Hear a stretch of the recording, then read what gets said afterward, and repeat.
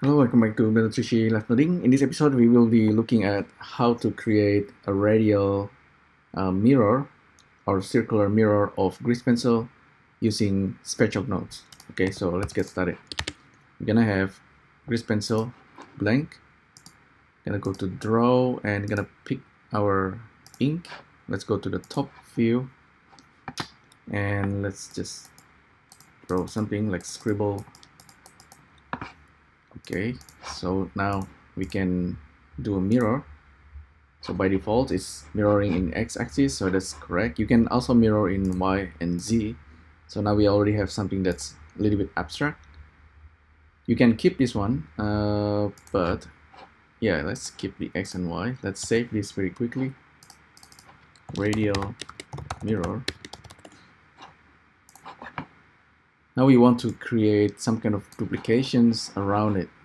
So I will be using SketchUp nodes and we will be using Blender instancing.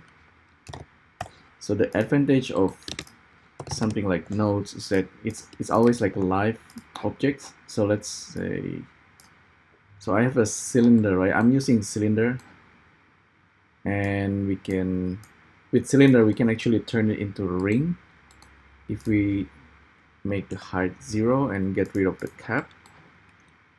So this is almost like a ring, but it's actually super useful. And if we parent our grease pencil inside our object, so it should be in the same area. Okay, anyway, if we parent the grease pencil into this guy, under this guy there's instancing, and we can use actually vertices and faces. Okay, so this is the idea. It's a super basic, but it's really fast to create this kind of kaleidoscopic grease pencil. We can perhaps also calculate normal. Yeah, anyway. So we have something like this, and we can control the resolutions, and we can control the height, etc. The instance we can also scale by face size, so it can be dependent on the face size. It's almost like adaptive polygon nodes. We are simply using polygon face to do the radial duplications. Okay, so that's alright, that's okay. We can now continue playing around with this grease pencil drawing. Now we have like symmetry, and we can start doing some unusual painting. And with this guy with cylinder, of course,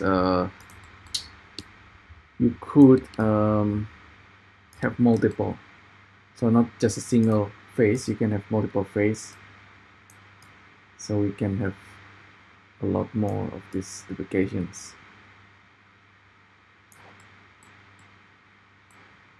And at any time you can add the height and kind of play around with this idea a little bit more. So I think this is kind of interesting and quite powerful.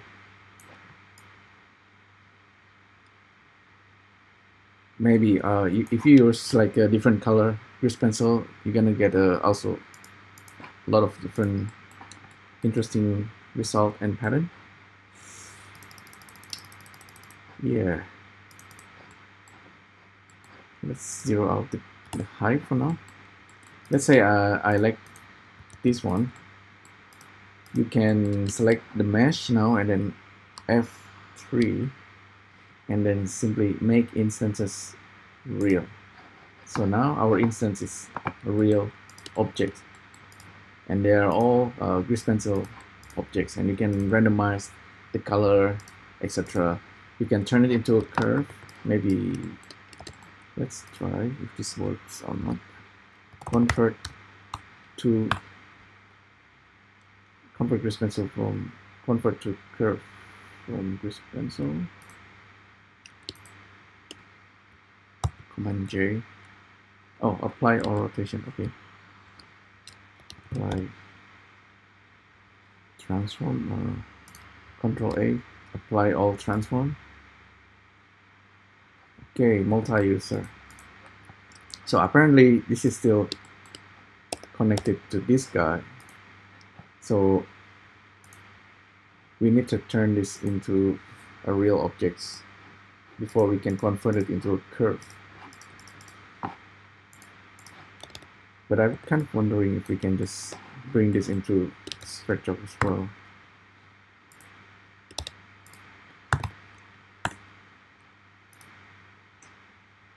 Okay, it's only selecting a single grease pencil object at a time. So apparently it's slightly complicated.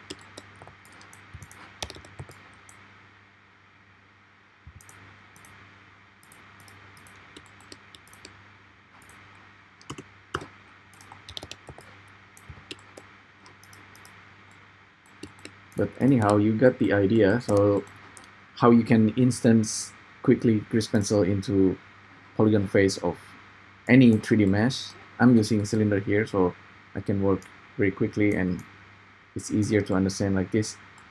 But you can, yeah, create instance, turn it into real grease pencil objects, but you need to tweak the data so it works.